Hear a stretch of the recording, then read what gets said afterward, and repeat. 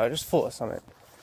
How crazy is it that, not all the time, but the majority of the time, especially if you're trying to change yourself and you're trying to smile more and stuff, when you smile at people that are probably negative themselves as well, they kind of look at you like you're crazy.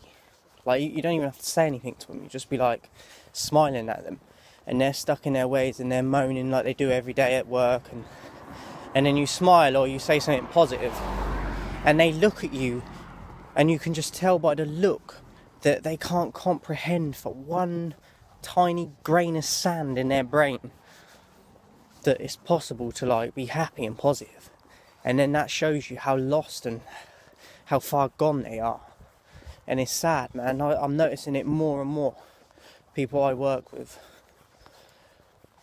it, like, as I said, you don't even have to talk to them. You just smile at them, and they look at you like, what's he so happy? We probably had it as well, experiences before, where you say to someone something that's like positive or just upbeat, and they're like, what are you so happy about? I get it with my family all the time.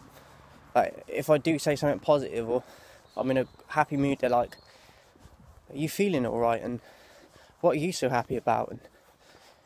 And it's like, wow.